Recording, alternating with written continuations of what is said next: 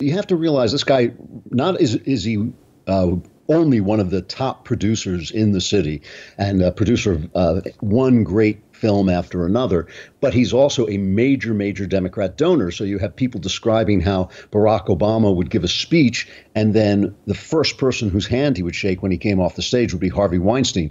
If you're a woman, given any range of power, except maybe the very, very top, most powerful woman in Hollywood, if you're a woman who's been assaulted, even raped, and you're dealing with a guy whose power base includes the press, includes the Hollywood elite, and includes the president of the United States, you're not really feeling like, oh, yeah, I'm going to go and tell my story and everybody's going to hear me and listen to me. So the entire system is built to keep the silence. And I don't consider women heroic for coming forward now, but I certainly understand why they didn't come forward before. And to me, I have to tell you, it says something about men. It says something about the men. The only guy I admire in this at all is Brad Pitt, oddly enough, because when his girlfriend at the time, Gwyneth Paltrow, came and told him that Harvey Weinstein had abused her and put his hands on her, Pitt approached him at a movie premiere and said, "Keep your hands off my girlfriend." I wish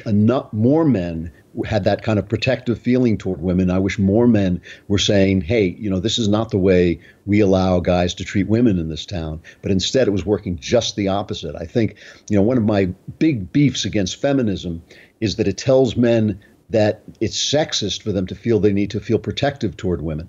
So all you're left with after that is you're left with Harvey Weinstein, and you're left with all the men who are too weak to stand up to him. Yeah. And I think that, I think that's part of the system too.